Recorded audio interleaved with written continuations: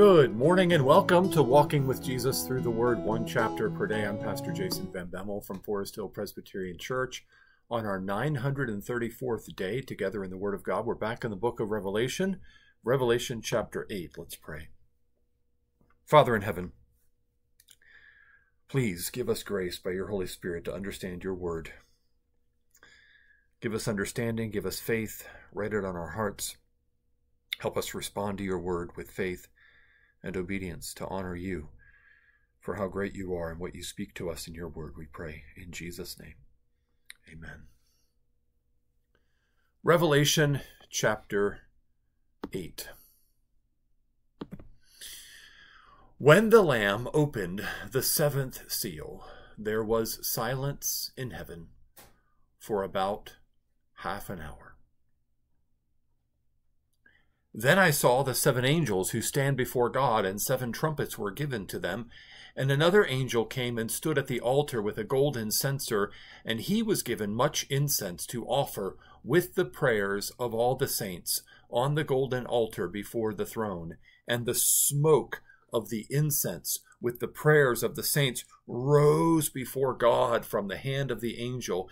Then the angel took the censer, filled it with fire from the altar, and threw it on the earth.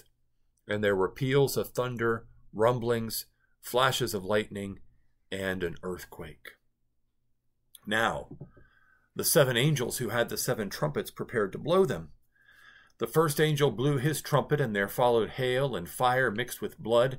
And these were thrown upon the earth, and a third of the earth was burned up, and a third of the trees were burned up, and all the green grass was burned up. The second angel blew his trumpet, and something like a great mountain burning with fire was thrown into the sea, and a third of the sea became blood, a third of the living creatures in the sea died, and a third of the ships were destroyed. The third angel blew his trumpet, and a great star fell from heaven, blazing like a torch, and it fell on a third of the rivers, and on the springs of water. The name of the star is Wormwood. A third of the waters became wormwood, and many people died from the water, because it had been made bitter. The fourth angel blew his trumpet, and a third of the sun was struck, and a third of the moon, and a third of the stars, so that a third of their light might be darkened, and a third of the day might be kept from shining, and likewise a third of the night. Then I looked, and I heard an angel crying with a loud voice as it flew directly overhead, "Woe, woe, woe to those who dwell on the earth at the blast of the other trumpets that the three angels are about to blow." That's Revelation chapter 8. Now we saw, I think pretty clearly, at the end of Revelation 6, that with the sixth seal, it was the great day of the wrath of the Lamb. The sky was rolled up like a scroll, and every mountain and island was removed from its place, and the sun was darkened, and the moon became blood, and all the stars were removed out of their place. It was the end. It was the catastrophic great day of the Lord. And now there's a seventh seal, and the seventh seal brings silence. And in many ways, it brings this summary of the judgment, even as it introduces the next series of seven, that is the seven trumpets.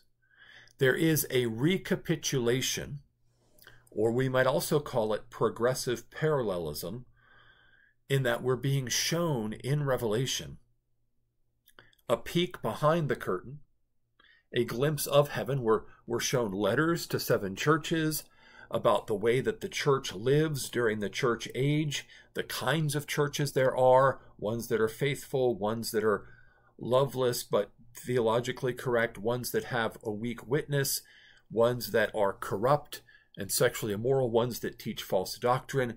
We're given a variety of these kinds of churches in the seven churches. We see a sevenfold praise of God in heaven for creation and for redemption, and we're told that the Lamb is worthy with a sevenfold doxology. And then we're given seven seals that the Lamb is worthy to open, and they pour out judgment that primarily comes in the form of conquest. Conquering kings go out to conquer, and when they do, they bring war and famine and death. The martyrs, many of whom are killed by these conquering kings, these megalomaniacal world rulers who persecute believers. We could think of Mao Zedong, or Joseph Stalin, or Pol Pot, or we could think of Emperor Nero, who killed some of the apostles, or we could think of other Roman emperors who, did horrible things to martyr God's people. It's the rulers who are responsible for those martyrs. But now we're seeing a different series of seven, the seven trumpets. And the seventh seal is the transition from the seal judgments to the trumpet judgments.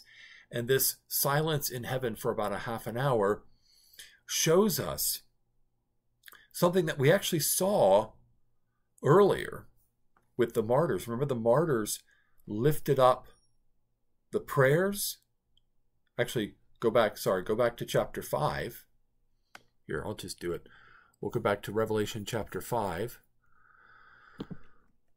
where we saw that the 24 elders who were around the throne in Revelation 5:8, what do they have? They have golden bowls full of incense, which are the prayers of the saints. And it is from the Lamb and from the throne that the four horsemen are sent out. As the Lamb is opening the seals, it's a voice from the four living creatures, from the throne of God, that the four horsemen are sent out. And so in response to the prayers of God's people, we see those prayers reflected in the souls of the martyrs who are under the altar before the throne of God, crying out, "How long, how long?" And we see that the prayers of God's people are what bring the judgment of God onto the world. We see that same theme repeated here at the beginning of Revelation chapter 8. Look at verses 4 and 5. The smoke of the incense with the prayers of the saints rose before God from the hand of the angel.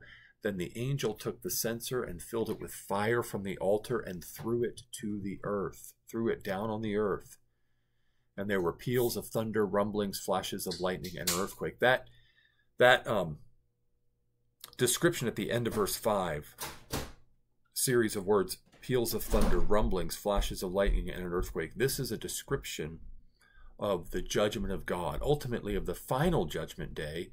But as Romans 1 tells us, the wrath of God is being revealed from heaven against all of the ungodliness and unrighteousness of men who in their unrighteousness suppress the truth. Romans 1:18. The wrath of God is being revealed. And in many ways, what Revelation is teaching us is that the wrath of God is revealed in response to the prayers of God's people. As God's people suffer persecution, as God's people suffer rejection, they cry out to the Lord, "Lord, see, hear. How long? Act. Arise, O Lord." Many of the Psalms give us language to pray when we're being persecuted. Yesterday in church, if you go to Forest Hill or you want to look at the sermon online, yesterday in church we had the sermon from Psalm 17, which was David crying out for God to act to defend him from those who were wrongly attacking him. We see the same thing happen here. And so the prayers go up and the judgment comes down. And the judgment here in Revelation 8, the trumpet judgments are judgments on the natural order, on creation itself. Chapter 6, the seal judgments are judgments that come primarily in the, we could say, in the realm of human activity, with conquerors going out to conquer, making war, famine, and death. Here, it's the creation itself that's cursed, and cursed greatly. Now, we can see this happen in the world in two different ways. One, human sin causes the destruction and corruption of the natural world. Human sin pollutes, stains, trashes God's good creation. So in the pursuit of power, in the pursuit of pleasure, in the pursuit of affluence, we destroy creation. We clear-cut rainforest. We fill the oceans with plastic garbage. We fill the skies with air pollution. We pollute the rivers with water pollution. that happens. But also there are natural disasters. There are volcanoes, there are earthquakes, there are hurricanes, there are tornadoes, mudslides, wildfires that choke out, that curse creation. And that's really the picture we have here in Revelation chapter 8, is the first angel, the first trumpet, is fire and hail mixed with blood thrown upon the earth, a third of the earth burned up. So these are land curses, okay? And the second is on the seas, curses that are thrown into the sea and the sea being cursed. The third angel, springs of water, that's fresh water, being made undrinkable. And then the fourth angel, you have even the skies, even the cosmos suffering. These are judgments of God.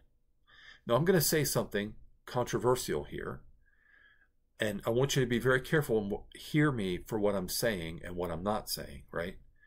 Some Christians have made it almost an article of faith that we as Christians don't believe in man-made global warming or in man-made climate change. As if human sin doesn't destroy, mar God's creation. As if we couldn't see rising global temperatures and rising sea levels and a threat to the humanity that lives along the seacoast and low-lying areas. We could not see that as a result of human activity. And sometimes they appeal to Scripture and saying how God's going to preserve his creation.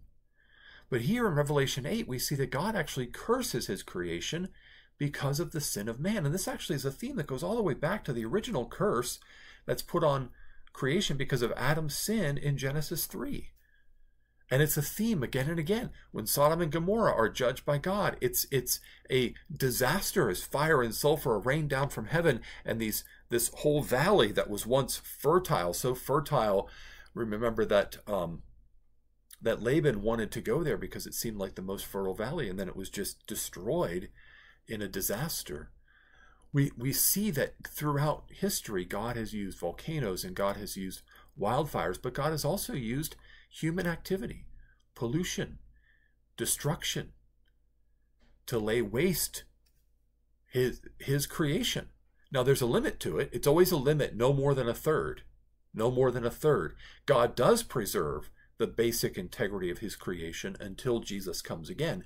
I don't think we're going to see a point where all human life on earth is wiped out, some sort of apocalypse that our culture likes to talk about, an environmental disaster apocalypse that's going to make the earth entirely uninhabitable, because God preserves. There's a limit. It's a third, only a third, which means 2/3. Now that's not literal. None of the numbers in Revelation are literal numbers. This is apocalyptic literature. It's symbolic. And what it means is God will limit the amount of damage that is allowed to be done. And I do believe it corresponds, this 1/3 in Revelation 8, I do believe it corresponds with the fact that 1/3 of the heavenly hosts of the angelic beings fell with Satan in his rebellion, which we'll see later when we get to that part of Revelation. His tail swept 1/3 of the stars from the heavens when he rebelled against God. But God does curse creation. Now, in our modern American evangelical mindset, I don't think we're very comfortable with this. I don't think we have categories for this. We don't like thinking about God as a God of wrath and a God of curse and a God of judgment. Like, we all know that's going to happen when Jesus comes again. At least we're supposed to. So I think a lot of people take a futurist approach to Revelation because it kind of pushes off this ugly stuff into the distant future, or maybe not so distant future. We don't know, but it's sometime in the future. It's not something we're dealing with right now.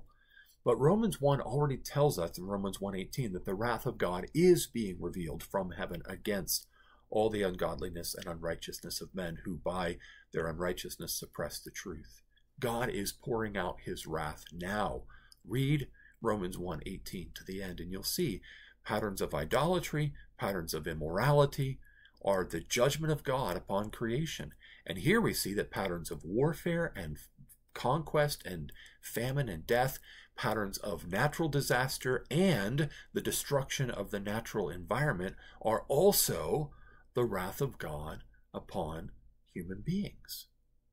So this is what the Bible teaches, and we need to take it seriously. We need to realize that There's no random accidents.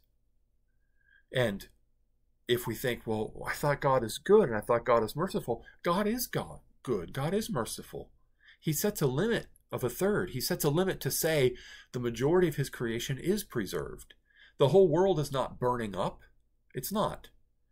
The whole world's not covered with disaster. It's not. But there are very real disasters. There are times when wildfires destroy hundreds of square miles and destroy people's homes. There are times when hurricanes wipe out communities. There are times when mudslides bury thousands of people. There are times when earthquakes destroy whole cities. Tsunamis wipe out coastal cities. That is the judgment of God that comes with the curse of creation.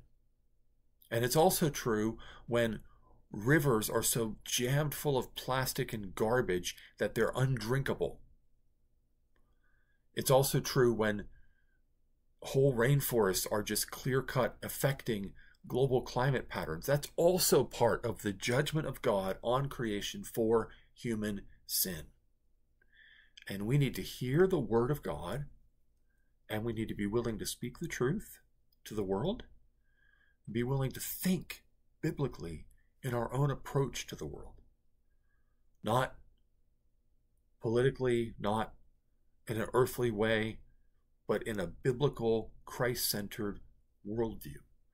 So Revelation 8, I believe, challenges us to realize that God's judgment is a present and future reality. It's present now, limited. It's coming totally.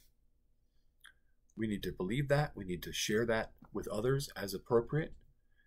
And we need to live as if God is the sovereign one. This is all coming from his throne. And so we need to believe it. I think it also shapes our prayer life some, because it's in response to the prayers of God's people that these judgments come. So to pray imprecatory prayers for the downfall of wicked rulers who oppress God's people, I think that's appropriate.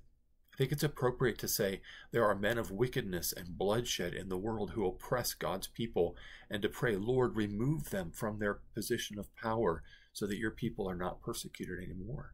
Judge them for their evil. Imprecatory prayers from the Psalms are still appropriate, and we see evidence of that here in Revelation chapter 8.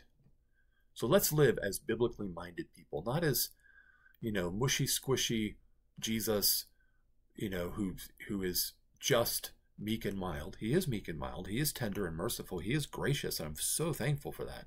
But he's also sovereign and holy. And he's also the judge of the whole world, King of kings and Lord of lords. Let's pray. Oh, Heavenly Father, help us to believe what your word says. Help us to live in the light of your word. We have so many voices talking to us all the time, telling us all sorts of things that are often half-baked truths or incomplete messages or things that just are not accurate to what your word says. Help us to be biblically minded, discerning, that we might pray faithfully, that we might worship rightly, and that we might live and witness faithfully. We pray these things, Heavenly Father, in Jesus' name. Amen. Well, that is Revelation chapter 8. Thanks for joining me for that. Tomorrow, we are going back to the prophet Jeremiah. I hope you have a blessed day in the Lord.